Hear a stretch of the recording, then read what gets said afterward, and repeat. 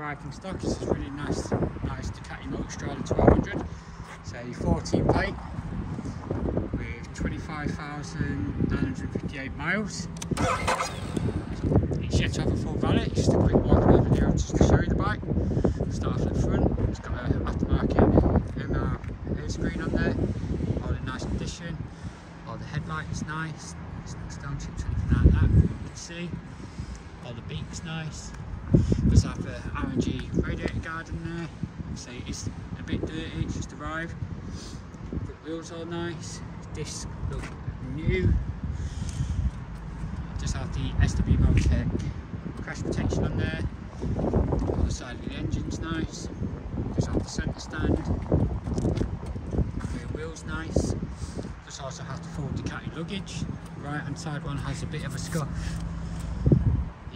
The top box is in good condition.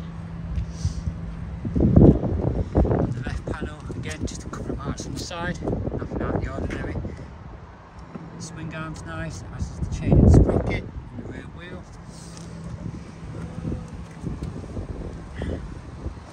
The engine case on this side's nice, and again more SW Motec crash protection.